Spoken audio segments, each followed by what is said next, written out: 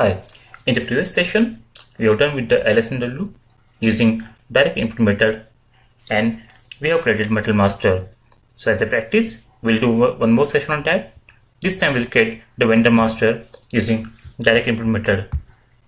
The steps will be same, like first we have to create the vendor with xk01, note down technical name and then create a project. The first we'll create a vendor with xk01 T code, enter the account group. I'm creating with 0001, give the name test123, search term adopt lsmw. I'm entering postal code, city, country, region. One more field I'm taking here, telephone number 123. Press enter. I'm entering only initial data. One issue with the direct input method in the lsmw is it does not support the ADRC table. Means we cannot use the email address which get updated into ADRC table. So it does not support the address table. That's why we can create only the other details like the basic data, LFA1 table, company code data, LFB table, etc. Click on save. 306876 is created. Go back. Now go to lsmw. Enter T code as lsmw. We'll create in the same project, sub project. We'll change here, instead of material we'll use as vendor. Click on create icon. Just give vendor master. Click execute. Maintain field attributes. Execute. In the object, now previous we have selected metal master. Now this time we'll go with the vendor master. In the method, select shared. Click on save.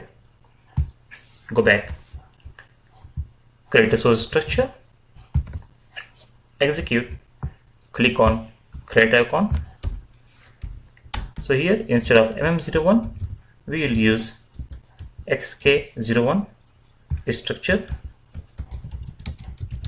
for vendor master. Press enter. Save. Go back. Now we have to maintain the source field. One more option to maintain the source field. As in previous session, I have shown three methods: by selecting the field individual, by copy of from tables, and through table maintenance. One more option is there. In this screen, if you see here object OU, if you click here, click on list, click on OU in table format. So here system give all the field details along with the description, the character type, the data type, and the length. So here also we can first export to Excel and you can copy the required fields.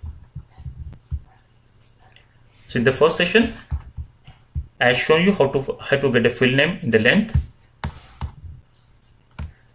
Go to respective T code and on that screen press F1 and note down the field name and the length of the field.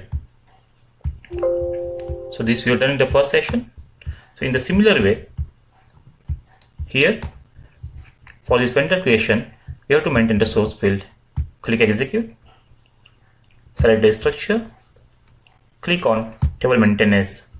So I already noted all the fields in my Excel file.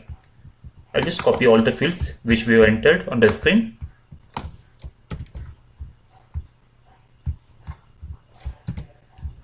The first is the name of the vendor, second search term, third is the postal code, then city, country, region, and the telephone number.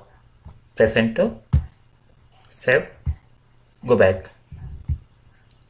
save and go back, maintain structure relation, click execute. Now here, as per the object which we have selected, that is vendor, the system display all the structure. If you want to see the field details, just click on the description. So you can see the field name, like the title, the name one, ORT01, that is city, the PSTLZ, that is postal code, the country code, the region. So we can see all the fields which we required, which we have used on our screen, are present in the BLFA1 table structure. Okay, so here also, as I'm not entering the company code, so I'm not going for this one. I will assign my structure only to top 3, 1, 2 and 3 level. So how to assign? Either double click, or second method, place the cursor here and then click on relationship. In both the way, we can assign the structure. Save, go back, maintain field mapping and conversion rules. Execute. So we have to give constant to T code. Select. Either we can go to rule or we can directly click on constant here. So T code will be XK01. Second is the account group, vendor account group, that I use as 0001. First save. Now here we'll check if the field names are matching. Go for autofill mapping, press enter. Yes, name one is matching, accept proposal, and the country key, that is land one, is also matching, accept proposal. So remaining fields we have to assign. So second field was the sort field. Okay, here the field is SORTL. Select the field, click on source, double click the field name which you want to assign, press enter. Similarly, the city, for city we have city 1. Then next we have the postal code, source field, click on the postal code, then the region, that is the state ID, select the field name, click on source field, region. The last one is the telephone number, that is TELF1. Press the cursor, click on source field, this is the telephone number. So here we're done with the field mapping by assigning some constant value for the T code, and we added field mapping with this structure field. Click on save, go back. No need of this step, we'll see this later. Now let me create some data. So as per this format, I have my test data here. Control C,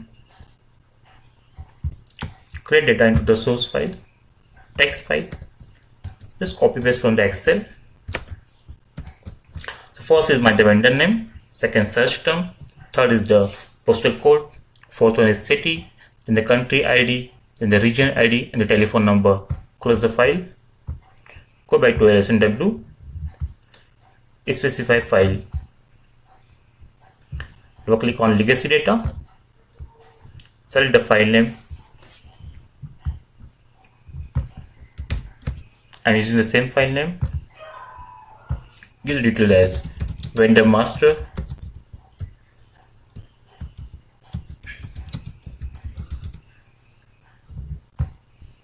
data for one source structure in the tabular format, field order matches the source structure, press enter, save, go back, assign file, so only single file, so automatically it is assigned, save, read data from the file,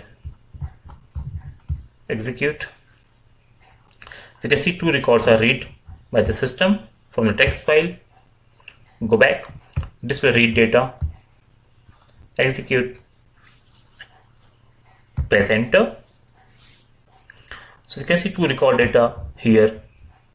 Just click on any record. So we can see in a vertical format, horizontal format, name, search term, postal code, etc. Go back, select convert data and execute. So 2 records are converted as per the SAB lsmw format. Display converted data, execute, enter. So you can see the converted data as per SAP format. The last step, okay, create batch input session. This will create a batch input first. Here select a log instead of dialog box. So if any messages are there, system will display as a log. Okay, click on execute. So you can see session name vendor underscore DI was created. Okay, so what happened in case of direct input method? If any fields are empty, the system pass as the slash. That is no data, but no issue if the session is created. Go back. Go back. The last one, that is run batch input session. As in this previous step, system has created one session, that is vendor underscore DI. So if you go here, you can see this is the SM35 screen. So one session is created with 2 records. Select process. Here there are multiple options. If you want to see in the foreground, you can select foreground.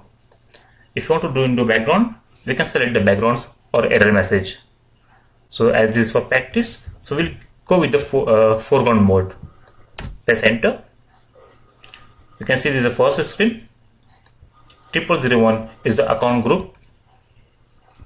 Now all data which we have entered from the file, you can see on the screen to the telephone number. Press enter. First one is done. This is the second one. Processing done. Data processed successfully. Now how to check the data? Go to table LFA1. Go to SE16. Table is LFA1. I mean in today's date. Execute. So we can see the 2 records as per our file are created. Copy any ID. Just go to XK03. Enter the ID, address detail, press enter. So we can see the new vendor is created with the given details. Okay, so in this way, as a practice, we are done with the vendor creation with lsmw direct input method. Thank you.